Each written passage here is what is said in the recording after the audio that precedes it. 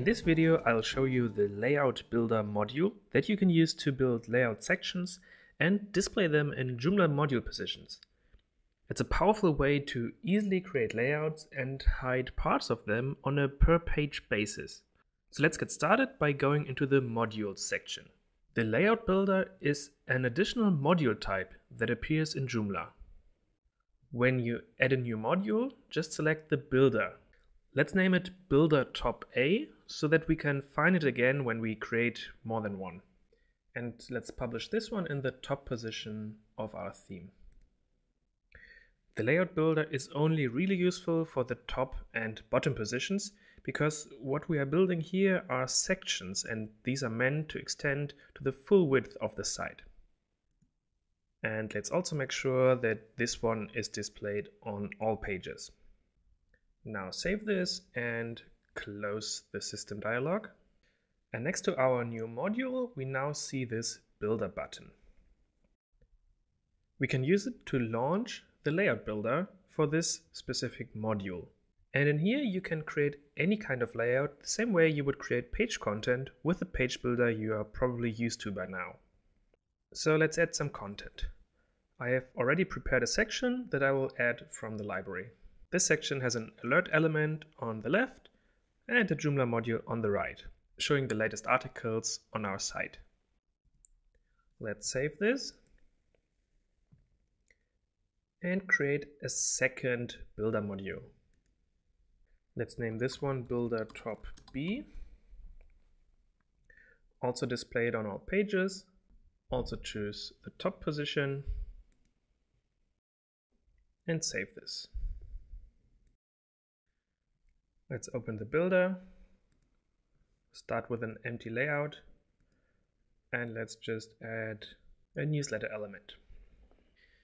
As you can see, the first section that I had prepared makes use of a gray background. The second one uses a different background for the section. So as you can see, using the Layout Builder module allows us to have sections with different settings, even though all of them are still in the same top position. And now I want to show you the great advantage of using the Builder module. It allows us to use the full flexibility that Joomla offers for modules. So for example, let's go to the latest articles module, which is the one that we have used inside the Layout Builder. Let's go to the menu assignment for this module and say that it's only visible on the home page. Hit save, close the dialog, and navigate to a different page. So if the latest article module is now hidden on the products page, the limited offer text here fills up the whole width instead of leaving an empty space on the page. This collapse behavior makes sure that your elements always look good, even if some of the content is hidden on the current page. Now let's go to the second Builder module and also change the menu assignment so that it's only visible on the home page. So now on this products page, the Builder module is gone. And of course, on the home page, all of the content is visible now.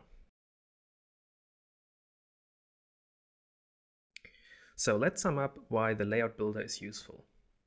It allows you to build any number of sections in the top and bottom positions, and it allows you to use the full flexibility of Joomla to dynamically hide and show modules and sections on different pages.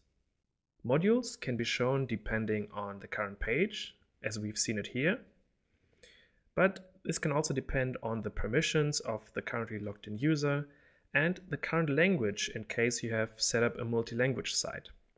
In this video, I've shown examples in the top position. You can use the same approach in the bottom position. This is really useful if you want to show different versions of the footer across different pages of your website. So for example, here we have the default footer section from the theme, plus I've added a Layout Builder module that has the same background color, so it looks as though the footer extends all the way up here. And the menu assignment of this module is configured in a way so that it's only visible on the home page. If I go to the products page again, we only see the default footer section down here, and this extended footer is gone.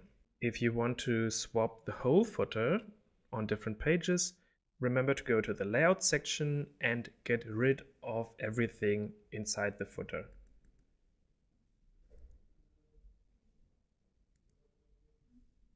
You can now place your own versions of the footer in the bottom position. The Layout Builder module also allows you to use fine-grained permissions about who has access to edit your website. For example, you could revoke the permission to access the template for a certain user account. That would mean that they wouldn't have access to the website builder here.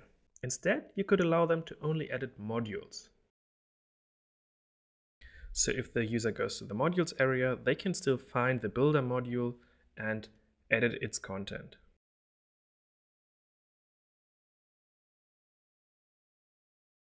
However, they won't be able to access the full website builder and change other global settings on your site. In this video, we had a look at the Page Builder module. It allows you to create any number of sections inside the theme's top and bottom positions. That way you can easily create layouts using the builder's drag and drop editing, but still have the full flexibility of showing and hiding modules on a per page basis. Thanks for watching.